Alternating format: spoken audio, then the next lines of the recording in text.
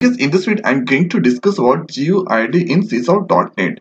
So at here the full form of GUID, Global Unique Identifier, and here our GUID is a 128-bit integer or 16 bytes, and here it is using when we need unique identifier.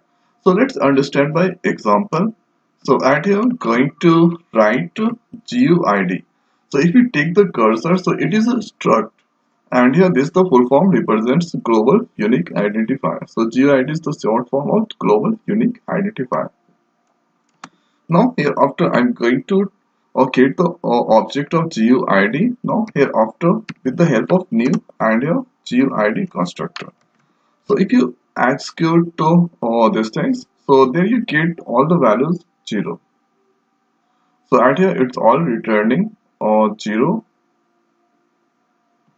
Oh, okay, one more thing. I just forget to include console class dot writeline method. So let's write console class dot writeline method, and here I'm going to pass G. Now let's execute that.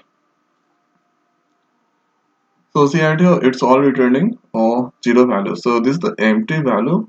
So there is a nothing. I'm not using any new GUID. So here it's not overriding. So by default, the value of 0 GUID is the null.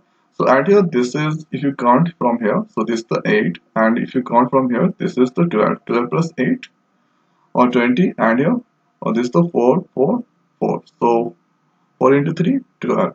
So total at here, it will return 32 alphanumeric values. Now here after, let's use at here GUID one more time.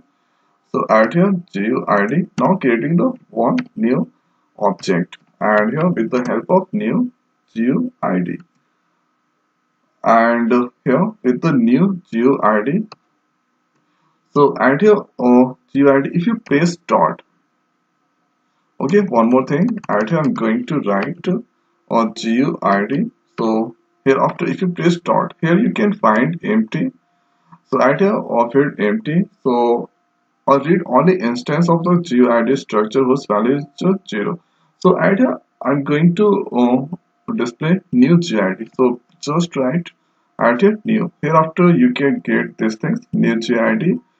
So here initializing a new instance of GUID structure. So this is the use of initializing new GUID. Now hereafter if you let's write at a console class dot or writeline method, and you're going to pass G1. Now if you execute, so previously that was printing 0. Now if you execute here, that return new alphanumeric values. So this is the new GUID. So it's a displaying because of I'm using new GUID, and here this is the function method. So this is the method, and here this method returning new the purpose of this method returning new GUID values. Now hereafter you can use the new GID method one more time.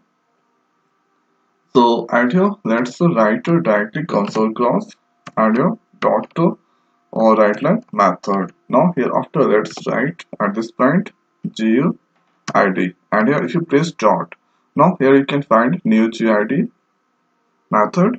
So at here initializing a new instance of GID. So it's initializing one more time new instance. So previously was or different value, or now if you execute this query, so at here you can find new value, because every time we so see at here this values and these values are different. So when we are not when I was not using at here new GID, so it's all returning zero values. So at here when I was using at here new GID, so it returns some alphanumeric values. Now hereafter whenever we use new GID method, so it return new values. So this is the use of GUID. So generally we are using GUID method when we have to identify new things. So in SQL Server, whenever we need to identify or rows values strings, so there we are using a GUID concept. So sometimes what happen in primary key or do not accept always accept to add their unique values, no any duplicate.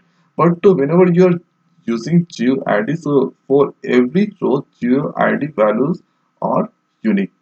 So that this is the purpose of using GUID. So to make things unique. So here this is a small example of GUID in Microsoft SQL Server. So in next video I will discuss more. So now in this video it's over. So thanks for watching. See you next video. Thank you.